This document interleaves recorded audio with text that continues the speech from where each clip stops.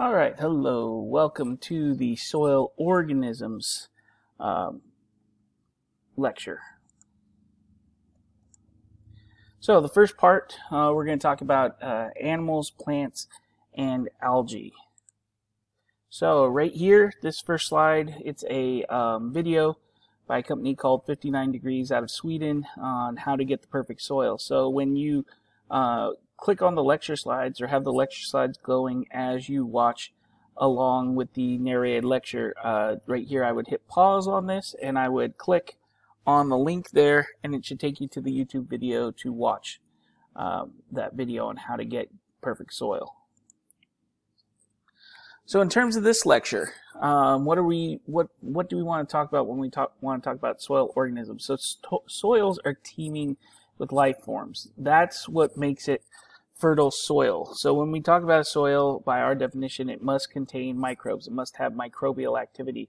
And all the soil life forms are beneficial to soil development. Some are pathogenic, some are problem-causing, give pathogens to plants. So when we talk about fertile soil, when we talk about the idea of the soil being its own ecosystem and the soil being alive, these organisms are a big part in that. These life forms, these organisms are responsible for humus development. Humus has a very high exchange capacity and water holding capacity and is great for soil structure and fertility, like we talked about before. And so because of that, or the reason for that, is because of these organisms and the role that these organisms play within the soil, and them allowing this to happen, to where they're going to make nutrients available, and they're going to help out with that exchange capacity, and they're going to be moving around and creating pores and allowing for water and air to move in between. All of this is work done by these organisms and makes soil this alive ecosystem, this fertile soil, this absolute foundation for everything else that happens. So the first animals we'll talk about are vertebrates, so animals with an internal skeleton. They're not really very important in terms of what we're talking about. They can actually be pests. They can destroy crops. Where we do find importance for them is that they can aerate soils, and kind of they plow the soils in a way by doing grazing. And so because they graze, and they basically cause a disturbance and kind of allow the soil to be plowed in a way. They basically put in that disturbance to kind of kickstart the succession process again. Also, in leaving their feces, they can help start the decomposition process, because they leave something there, and then the other organisms now have something to feed off of and start that process of turning things from the above the soil into soil. Earthworms are one of the group of roundworms, and earthworms are very important in terms of doing organic degradation. So the idea is that they're one of these organisms that's very important in terms of the idea of causing things to degrade, causing things that weren't soil to now become soil, and taking that humus and that partially degraded organic matter and turning it into degraded organic matter or topsoil. They help produce kind of a superhumus because it has a very high exchange capacity, and that makes it easier for the for the nutrients to go back and forth between the plant roots and the soil, which is absolutely a useful thing. Average healthy soil has over 1 million earthworms per acre, and they process about 2 tons of organic matter daily. So 2 tons is a high number in terms of organic matter. If we just think about, like a 1/4 ton truck or a 1/2 ton truck, and think about filling that up, and you're talking about, if it's a 1/2 ton, filling it up 4 times, if it's a 1/4 ton, filling it up 8 times with organic matter, and that's the amount of organic matter that an earthworm, or that a group of earthworms will will process. So they're extremely important in the soil. They're mostly in the top 6 inches of the soil. The big problem we face with agriculture, not so much in forestry, but definitely with agriculture, is that they can easily be killed by tillage, by fumigating, by flooding, or if you have arid areas with droughty soils. So that's why irrigation, like we've talked about before, is extremely important. That's why getting the right amount of water and not being flooded is important. And that's also why when you'll see other practices like not tilling the soil and newer agricultural practices coming out, because we understand now how important these organisms are in this soil development process. So here's just some of those examples of different critters that are in the soil. So we've got our earthworms down on the left. We got a nice example of a vertebrate on our right, and then just kind of up above, the different things that they can do within the soil as they move around, and how they're going to change the look of the soil. In terms of arthropods, think of like our bugs and insects. So when we're specifically talking arthropods, we're saying hard exoskeletons and segmented body parts, including legs. So ants, termites, millipedes, centipedes, beetles, these sorts of things. These ones feed on decaying vegetation and churn the soil. So the idea is that they're going to eat decaying vegetation, and then they're also, by moving around and by digging around, they're going to kind of churn the soil and kind of naturally till the soil themselves. However, clear ground cover around the holes, which can open up, can lead to soil erosion. So sometimes if you get too big of holes, or you get a lot of holes, that can lead to a good amount of soil erosion. But usually with these bugs, their good outweighs their bad. And so over on the right here, we have an example of a food web, and showing the organic debris that then gets ate by the fungi and the bacteria, and then the fungi gets ate by the beetles and the mites and the springtails, and eventually, the other things that are within the soil, like the earthworms, snails, and slugs, and those things get eaten by ants. And so you can see that these arthropods, they have their use in the food chain. They're there to basically feed on vegetation, feed on these other animals, and kind of keep the food web happening within the soil. Gastropods, coiled shelled skeletons and singular muscular foot for creeping.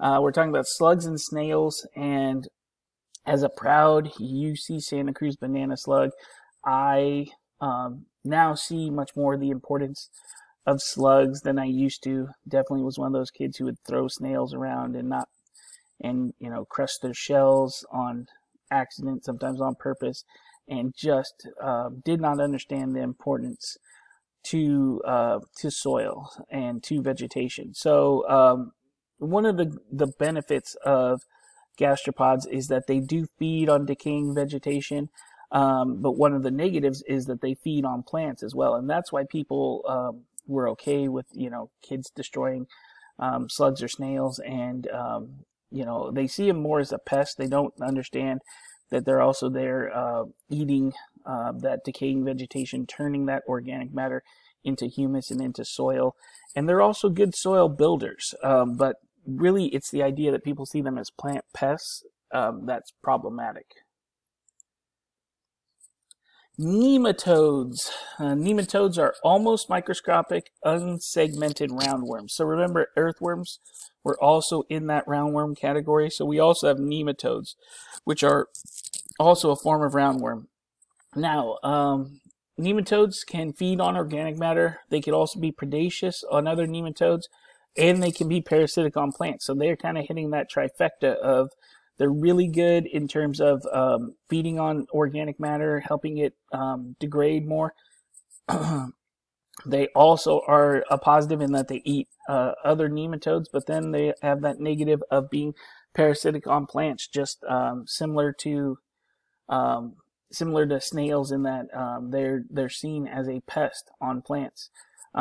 Some of the species of nematodes are very, very bad for plants and putting out very bad pathogens. One method for control is soil fumigation. So putting pesticides into the ground, but the big thing is that kills all the other organisms as well. And so if you're just trying to kill the nematodes, you're going to kill everything else as well with fumigation. Some nematodes can create humus via digestion of organic matter, so that becomes a true positive in terms of soil. And they can crawl in soil pores, so they really do prefer sandy soils, definitely not clay soils, because it's too hard for them to move around in the clay soils.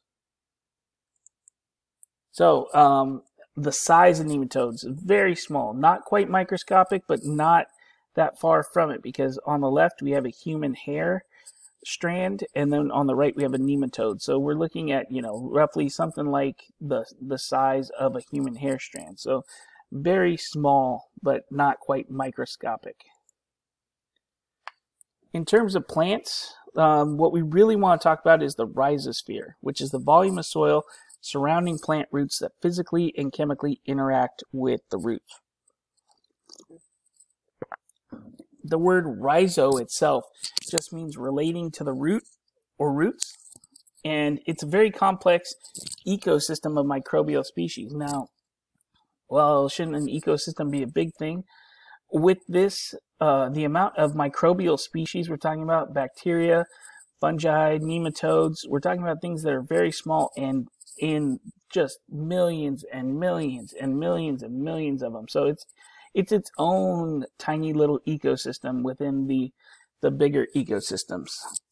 It's got, in the rhizosphere, you've got symbiotic relationships with plant roots, but you also have parasitic relationships with plant roots. So just kind of going over that terminology again, symbiotic relationship, they're getting good out of it. Each side is getting good out of it. Parasitic, one is feeding off of the other, and one is benefiting, but the other one is suffering. You can get complex chemical reactions within the rhizosphere, including antibiotics, attractants, repellents, and also exchanging food sources between the roots and the microbes. The idea of exchanging water and minerals and for sugar, basically. And then usually you get higher organic matter and more acidic in the soil around the rhizosphere than you do around the rest of the soil. And you also get better drainage and aeration because you've got the roots pushing through this area, and so they basically leave a tunnel system. It's all set up for when the next plant or when the other roots want to come in and spread out. So you have better drainage and aeration, and then you usually get the higher organic matter because you've got these animals or these organisms hanging around the area around the plants. And what's interesting though is it's going to be more acidic around this area, so you really want to take a look and thinking about your pH. You already know that we would prefer that 6.5 to 7.5 pH. You're probably going to end up a little more on the acidic side, so you already kind of know what you need to do in terms of trying to help out your plants if we've studied pH well enough. So looking at the rhizosphere, so on the right hand side here we got a diagram. So this area in the blue would be the rhizosphere, and we'd see our root hairs and our epidermis and the root cap and all these different parts of the root that are out there in terms of a diagram. If we look on the left, what does that actually look like? So this is what we call a plug, where everything that's kind of that orangish color, orangish reddish color, that's soil. And then you see the plant rooting in there, and you can see all the different roots, the long tap root and the lateral roots going off to the side of it. And you can kind of see how they merge into the soil. So this slide right here has another video on the rhizosphere. So make sure to hit pause right here, click on the lecture slides, watch the rhizosphere video, and just kind of understand that complex ecosystem that's happening below the ground, below the plant. Our other topic that we wanted to talk about in part one is the algae. So all algae need light, so they'll be in the top ½ inch of the surface. We got two big categories of algae. So we got green algae, and they're green because they contain chlorophyll. And so they're major producers of organic matter such as sugar, starch, cellulose that are going to end up in the soil. So they're important in terms of the soil because they've got something to give, which is they've got the sugar produced from photosynthesis, and so they're willing to give that to the soil, and the soil then is willing to say, well, here, what about these nutrients and from these minerals, and what about this water? And that kickstarts that exchange between the two. In terms of diatoms, they're algae with silica in cell walls, so they can also photosynthesize, but much less than green algae. After all, if they could do more, they'd be green algae. But diatomaceous earth can be made out of diatoms. And so hopefully you're saying, what is diatomaceous earth? And then you get to this next slide and you find out diatomaceous earth it's basically a insecticide or some sort of type of insect killer that's made from the fossilized remains of tiny aquatic organisms called diatoms, or this algae called diatoms. And their skeletons are made of silica. And so over a long period of time, the diatoms are accumulated in rivers, streams, lakes, and oceans. And so what they do is they go and mine these areas, especially areas that used to be covered in water and aren't anymore. So like the Kern River floodplain. The Kern River is still flowing there, but a lot of the area that used to be the floodplain is not covered by water anymore. So those are areas where you can go and find people mining for silica and trying to pull out things that you can, the silica that you can use to make diatomaceous earth. Diatomaceous earth products, you can use them against bed bugs, crickets, cockroaches, fleas, tick spiders, and other pests. So it's just kind of an interesting thing with you might not think of a insect killer being made out of algae, but that's that's what diatomaceous earth is. So right here I've put some questions. You can pause it, write down the questions, try and answer it. Just that way you can kind of start preparing yourself for the test. And I'm going to go ahead and go on to part two. So we've got fungi, lichens, bacteria, and microbial activity in the second part here. So if you need a break, I'd say pause it here, write some stuff down, take a break. If not, we're going to plow through. So right here I've attached two videos. So one of them is a video from the Cal Academy of Sciences, kind of takes you into the soil and lets you see what's going on beneath our feet, which I think is really cool. And then another video from 59 Degrees that goes into the different parts of the soil food web and really getting comfortable with that idea of what's in the food web and how do these organisms all fit and why do they end up having to work together.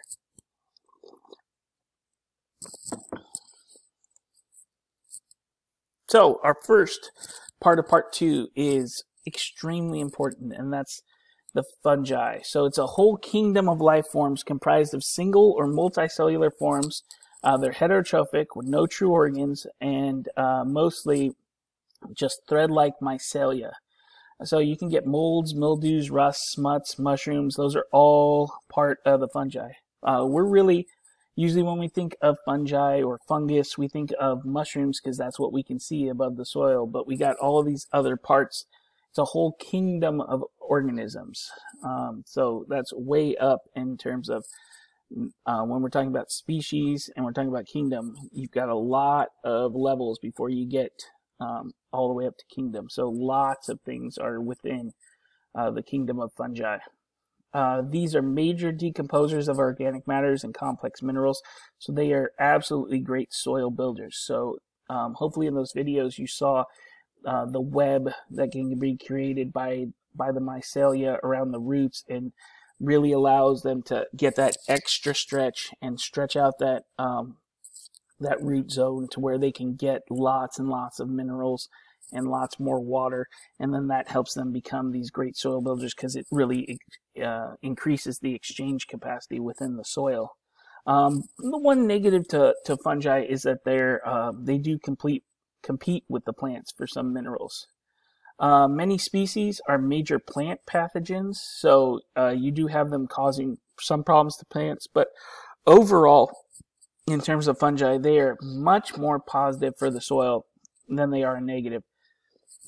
The one big thing, though, with fungi, because of the way they are, and hopefully any of you who are used to fungi, like mushrooms and things like that, are understanding of this, they need well aerated soils with lots of organic matter and moisture. So if I'm going to go mushroom hunting, if I'm one of those people who finds that of interest, where am I going to go? I'm going to go into forests, and I'm going to go into forests where it rains quite a bit, because that's an area that I know is going to have a lot of organic matter and a lot of moisture, so the soil is going to be well aerated, and so that makes sense.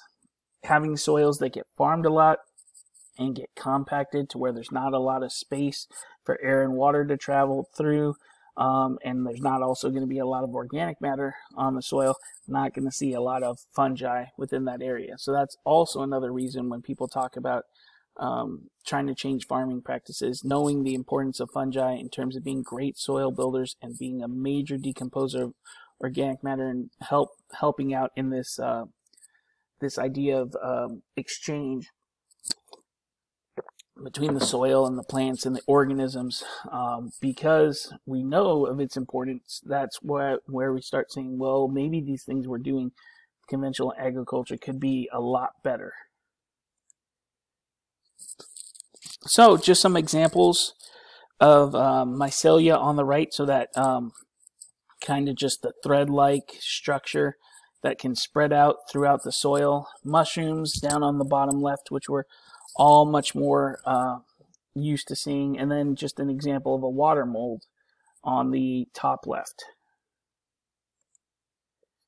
So mycorrhizae, that's a fungi that forms a symbiotic relationship with the plant roots, and the plants feed and house the fungi, and the fungi helps the plants obtain more water and nutrients. So that's the symbiotic relationship. The plant feeds and houses the fungi. It lives on the plant and attaches on the roots. And then the fungi helps the plant to obtain more water and nutrients by spreading out farther than the plant roots can go. And it can increase usable soil volume up to 100 times.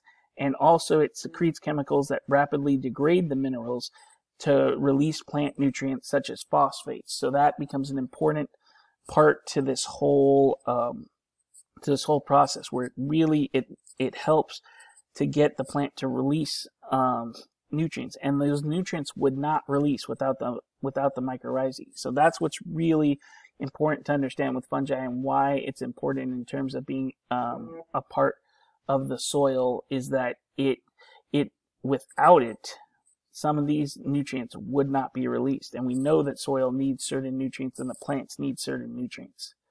You got two major forms of mycorrhizae. You got ectomycorrhizae and you got endomycorrhizae. So the ectomycorrhizae forms a sheath around the roots and can penetrate between the root cells only, whereas the endomycorrhizae penetrates into the host cells. So the ectomycorrhizae forms a protective sheath around the roots and then can penetrate between the root cells only, whereas the ectomycorrhizae actually goes into the cells.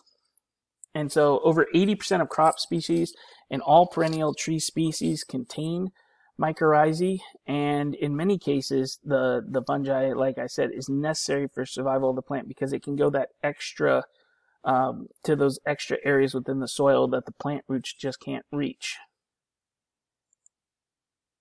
So here's just a couple examples of just plant roots with that mycorrhizae around it and stretching out. Our second category was lichens. So it's a symbiotic relationship between an algae and a fungus. So the fungus houses the single cell algae. So the algae lives on the fungus, and then it photosynthesizes sugars for the fungus. So the algae can then photosynthesize sugars for the fungus. So it gives it food. The fungus gives it a place to live and grow. Nice symbiotic relationship. These lichens are major decomposers of rocks and dead trees, and that becomes important in the idea that lichens are one of the first creatures to show up in terms of primary succession. So when we don't have soil, lichens are one of these things that can come in and settle on the rocks and help that decomposing process, which is that basic start to soil. And so they play an important role, especially in primary succession. And lichens, you can find them in all land areas of the world. Bacteria is huge in terms of soil development and as a soil organism and as a participant in this soil ecosystem. So the number of bacteria exceeds that of all the other microbes in the soil. So in 1 gram of soil, it can have 1 million bacteria. Now, in our minds, bacteria, because of what we know can hurt us, bacteria has a negative connotation. But in the soil, bacteria is a positive thing. Can be a negative thing, but definitely a positive thing.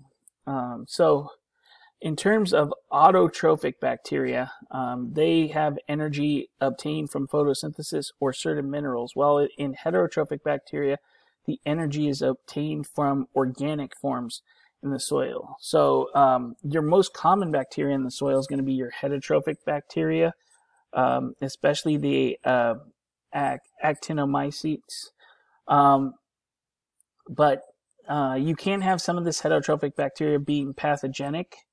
Most of it, though, degrades dead material to humus, which is perfect and important and really good for our understanding of how does that process happen. So if we say humus is partially degraded soil matter, how did it happen? How does poop and how does dead animals and how do leaves and twigs and all these other things on the forest floor or on our ag fields turn into soil? And the first step in that is going to be mostly this bacteria, and specifically the heterotrophic bacteria.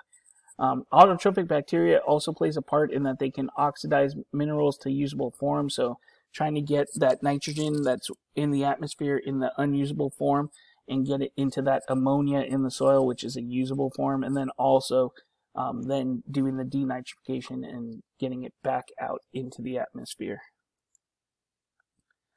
Which takes us to the idea of nitrogen-fixing bacteria. So the idea that that they can change the gaseous form of nitrogen in the atmosphere and change it to that usable NH4 ammonia that can actually be nitrogen that's used within the soil and becomes part of this nitrogen cycling and provides nitrogen to the plants. So you have free-living nitrogen bacteria that live in the soil pores, and you've got symbiotic nitrogen-fixing bacteria which live inside the plant roots. Free-living account for almost all the nitrogen fixation on Earth, about 15 pounds per acre per year. That's a lot of nitrogen fixation. And then the symbiotic exists mostly in the legume family. So peas and beans, alfalfa, clovers, peanuts can also do this as well. But mostly within this legume family, you get these bacteria that they're going to live on nodules on the roots. They're going to provide that ammonia to the plants, and then what do they get out of it? They get to live on the plant, and they get the sugars from the plant. So they get pumped up because they're getting sugar and energy from the plant, and then in exchange, they take this nitrogen in the soil that's in this gaseous form and turn it into ammonia that then the plant can use. And so that's why anything that's in the pea family, bean family, alfalfa, clover, all these things, they don't need nitrogen fertilizers because they provide their own nitrogen.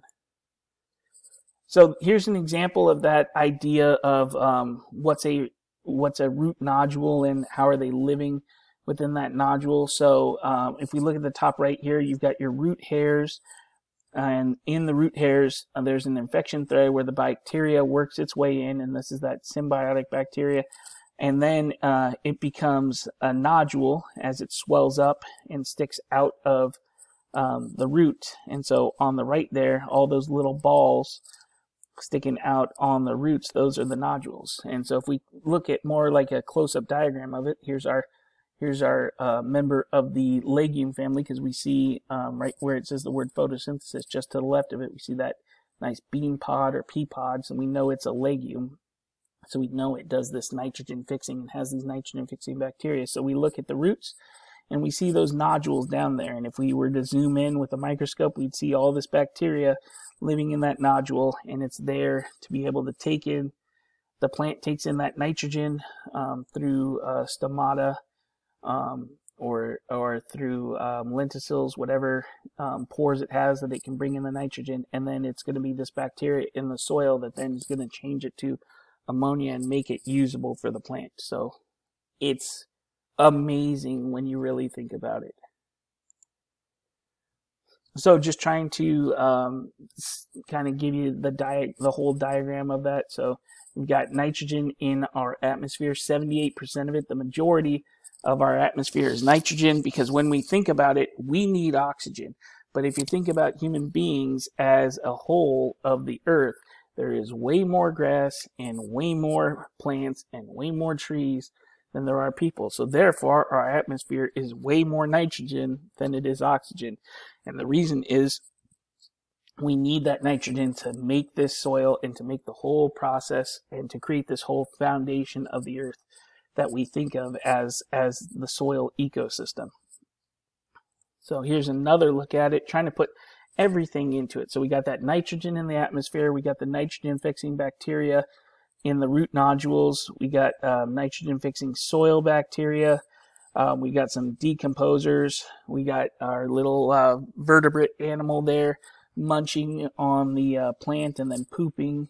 And then we've got the plant roots decomposing, the parts of the plants decomposing, and the whole cycle. All of this is that nitrogen cycle happening within the soil. And these organisms are crucial in this cycle.